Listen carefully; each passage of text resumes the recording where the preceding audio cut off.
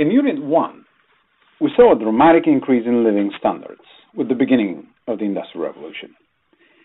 In Unit 2, we explained what started the Industrial Revolution and why the world was so poor for so long.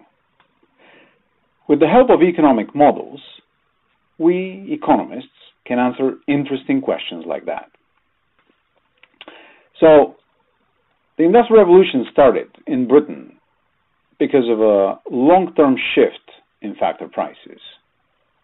Labor was becoming more expensive, and energy and capital were becoming cheaper.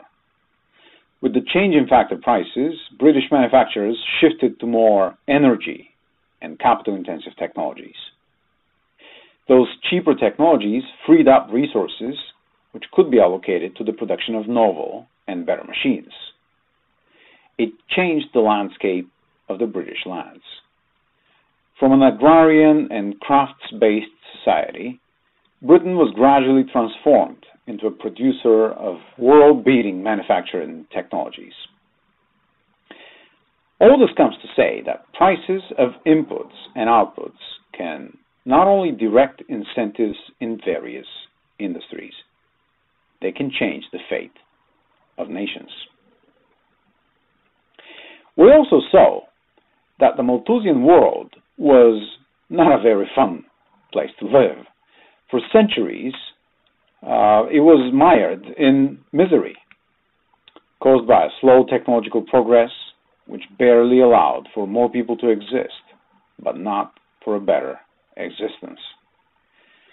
And finally, what we have learned here is that the transition to a sustained and faster growth is possible. However, we need a sustained technological progress for this to happen, a conclusion we will revisit in the second year when we talk about endogenous technological improvement. So much for the big picture on how we came to live the way we do today. From next week onwards, we will dive into how individuals make choices. So keep watching and see you in the next unit. Thanks.